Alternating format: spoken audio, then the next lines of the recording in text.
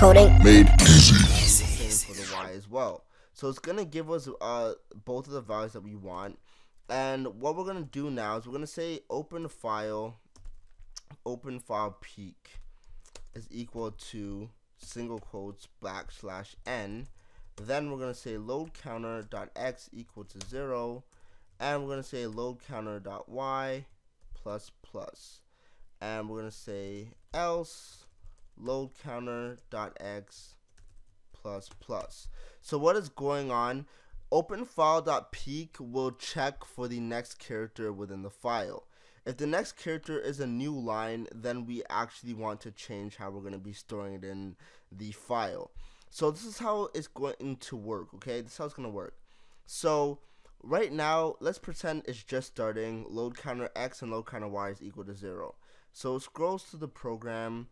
So let's scroll through it. So it's going to get this value, x and x, okay? So if we go here, both, they're not digits, so it's gonna set map 0 0 equal to -1 to -1 and a vector to I of -1 in each.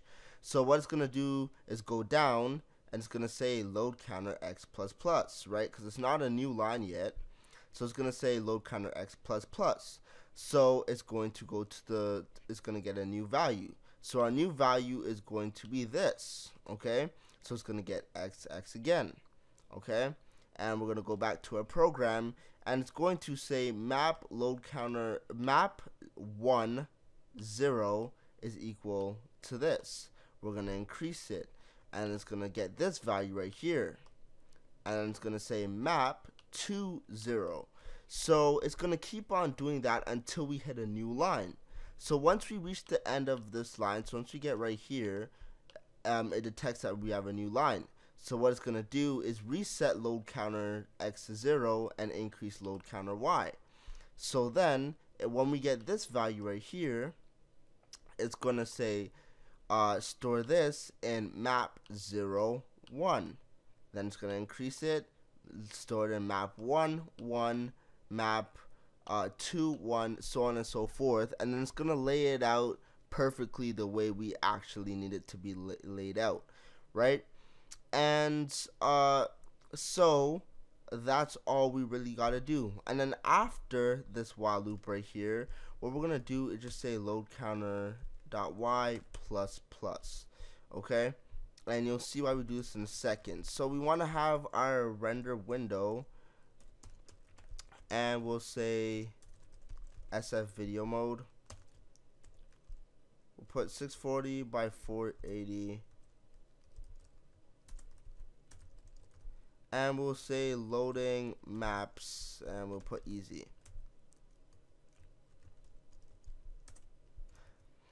And so we'll say while window dot is open, we'll get an event.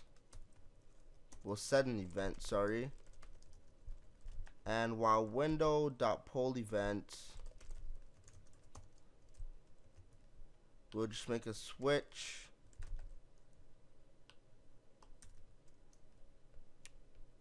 Event type dot type,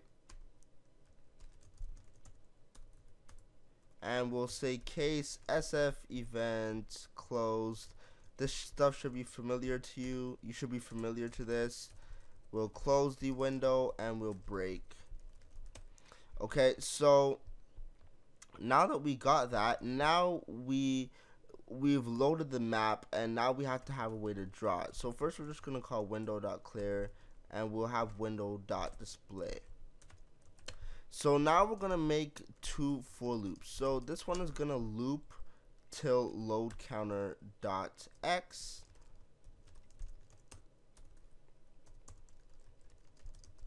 and this one's gonna loop till load counter dot y.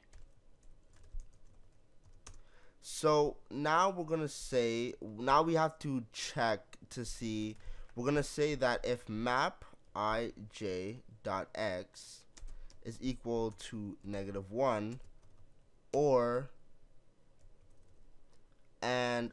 say not equal to -1, and map ij not equal map ij dot y not equal to -1, then we want to do something. And in here, what we're going to do is we're going to say that our tiles dot set position, we're going to set the position to I times 32, since each tile is 32 pixels.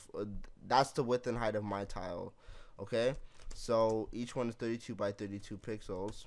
So we're going to set I times 32 and j times 32, and then we'll say set texture rect, and we're going to take a sfint rect, and in this int rect we're going to say we want to say map ij dot x times 32, map ij dot y times 32, 32, and 32.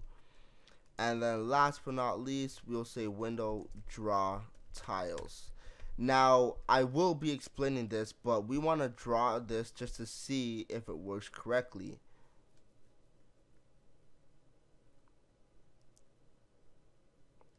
So we got a problem right here, and it says access violation reading. So let's check this out for a second. Oh, I made a stupid error. I forgot to put j's less than load counter y.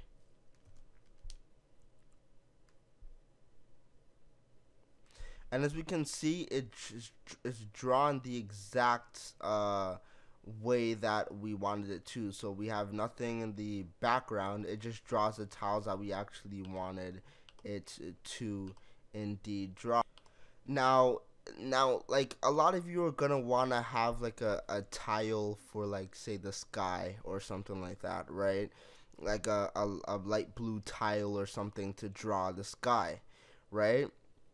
And you could do that, but why do that when you could just have a default background color that could represent the sky? And what we would do is just in window.clear, we will just say sf color, and let's just specify, let's just say 240, 255. Okay. And what this is going to do, it's going to clear the screen to that color.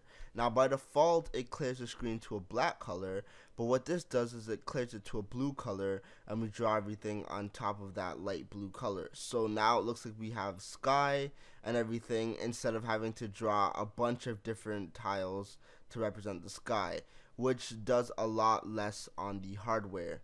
Now, before I end this tutorial, I have to explain what's going on here to you guys.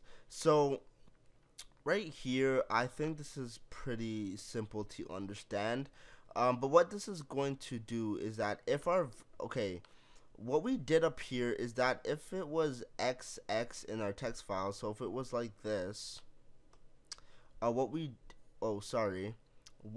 did is, let's look at the code. So what we did is that we set the values to -1, -1. So we want to check if any of the values are if both of the values aren't -1, meaning that they are a legit value, then we're going to set the position at I times 32 and j times 32. So what does that mean?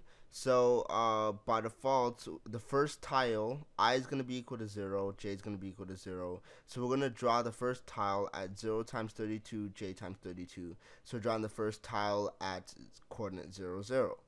And the next one, when j increases by 1, we're drawing the second tile at 0 times 32, which is 0 on the x-coordinate, j times 32, which is 32, 1 times 32. So we're going to start drawing it on tile number 32 in the y-coordinate. So it's going to look like this. So we're going to draw this tile, this tile, this tile, this tile, this tile, this tile, this one, and that one. It's going to go here. It's going to increase I by 1. It's going to keep on drawing it, so on and so forth, until it draws the whole map.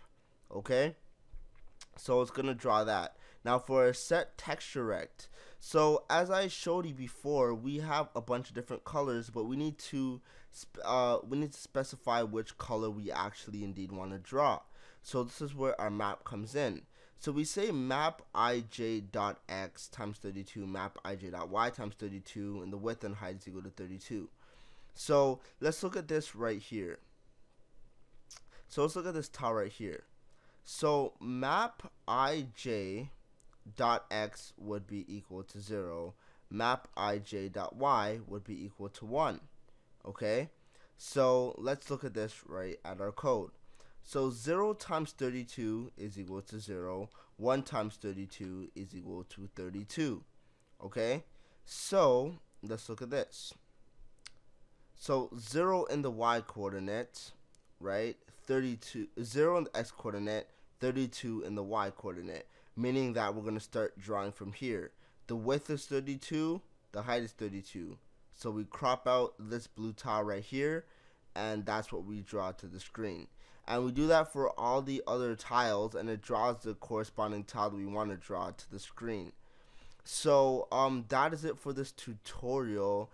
I know it was fairly long for these videos, but I hope you grasped it. I hope you grasped the concept. Sorry, and if you found this hard, you can always look at the Sfml 1.6 loading tile maps easy. It's easier than this one. But this one's a bit more complicated, but I believe it's handled better. So I hope you enjoyed this. Thanks for watching. I made a brand new Twitter account just for Coding Made Easy. It's dedicated to Coding Made Easy. It's at Coding Made Easy. It's really simple. Check out my new website as well, codingmadeeasy.ca. I redid a whole bunch of stuff. It's looking kind of cool. There's a community. There's a chat bar. You can talk to everybody in the community. There's a point system. There's a lot of cool features. And yeah, and don't forget to like me on Facebook, like me on Google Plus, and don't forget to like, comment, rate, and subscribe on this video. So that's it for now. Hope you enjoyed this, and bye.